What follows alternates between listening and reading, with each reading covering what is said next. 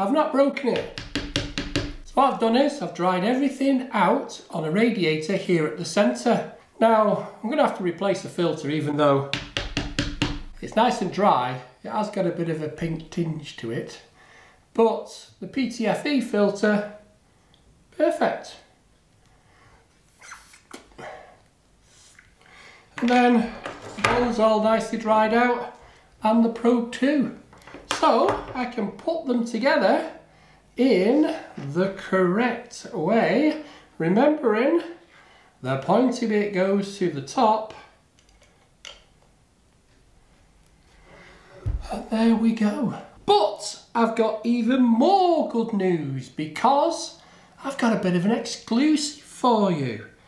Now, because TPI are always thinking about engineers constantly, they're coming up with a new idea for the filter bowl itself to stop you engineers damaging your analyzer and to make it easier for you to clean, even though you can't get any easier than this.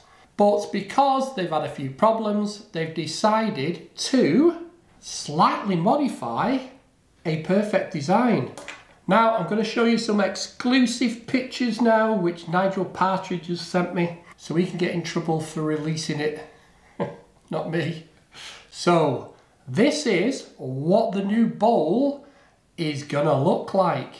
Now TPI are hoping that this bowl will be available in June, but by the 1st of July they are hoping that all new analyzer probes that come out are going to have the new bowl in with the analyzers. So now you know what you're doing wrong, you can ditch your manometer tube and you can purchase one of these Trapex right-angled flue gas analyzer probe adapters to be able to do your job correctly.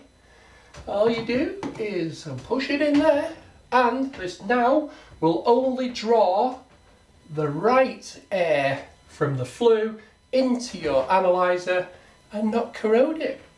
Now if you're worried about these little right-angled probes giving you the wrong readings, don't be.